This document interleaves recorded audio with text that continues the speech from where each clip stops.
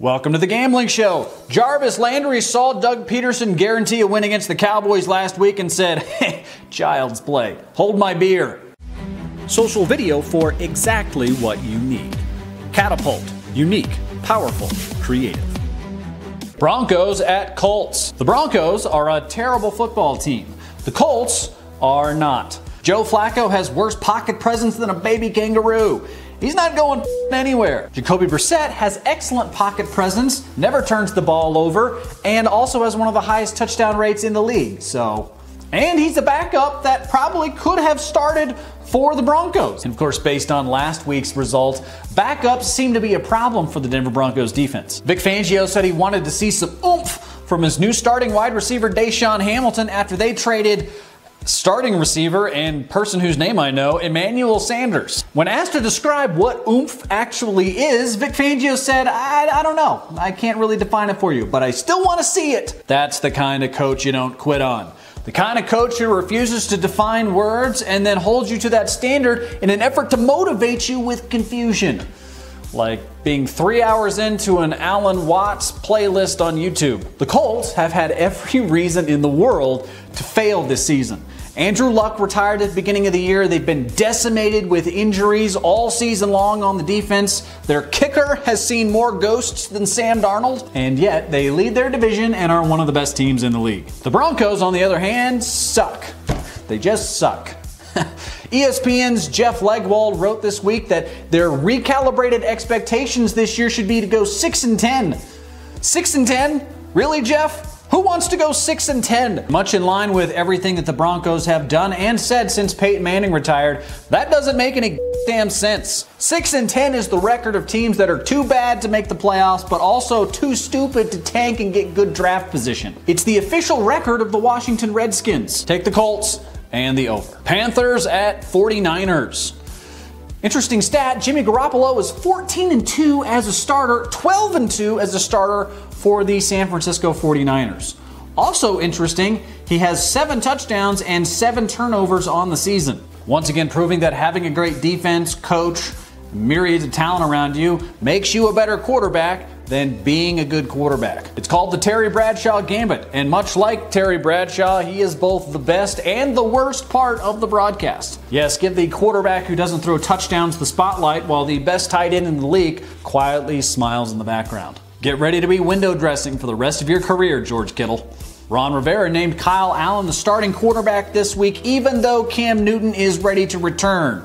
This is because he's a smart person who likes winning football games. Now that Newton has officially lost his job, I'm very concerned that he is going to become both Thelma and Louise. Panthers may not win, but they will cover. Oh, and take the under in this one. Most of the scoring will be done by people other than quarterbacks, so if you have Christian McCaffrey or George Kittle on your team, congratulations. Packers at Chiefs. Patrick Mahomes dislocated his knee on a dive play that was very unnecessary early in the Broncos game last Thursday night, which means that generic white guy who's been backing up various starting quarterbacks on the lower East Coast for the last decade is starting for the Chiefs. Matt Moore is the model of the generic white guy quarterback they give you in Madden. Last week, the Chiefs crushed the Broncos, who are technically a football team this season. This week, they take on Aaron Rodgers, who is not Joe Flacco. He's everything that Chiefs fans want to give Patrick Mahomes credit for already being. Both Moore and Rodgers will be throwing to notorious abusers in this game. Aaron Jones, who is notorious for abusing defenses, and Tyreek Hill, who is notorious for abusing, well, everything, really. You can't bring up his abusive past with Chiefs fans because, as we all know, if it happened before he was with the Chiefs, it didn't happen at all. And why should he be blamed anyways? He consistently takes a swing at anything that's in arm's length. It's very consistent. It's the kind of consistency that Andy Reid demands from his players. Take the Packers and over on 48 points. No defense will be played in this game at all. Browns at Patriots. Jarvis Landry decided it was a good idea to guarantee a win this week against the best team in football. Maybe the best team ever. Yeah, that's the team you want to guarantee a win against when you're 2-4. Oh, it's simple, is it? Is it? It's as simple as taking a piss in the morning. I'm gonna piss in the morning. It's that simple.